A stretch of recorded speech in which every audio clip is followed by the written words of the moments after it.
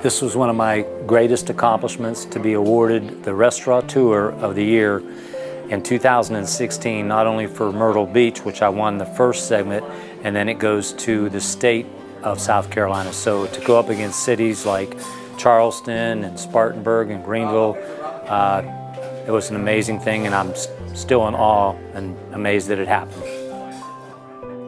If you've never been to my restaurant, I'd like to welcome you here because I think we do an excellent job and you'll enjoy the service and atmosphere at Angelo's.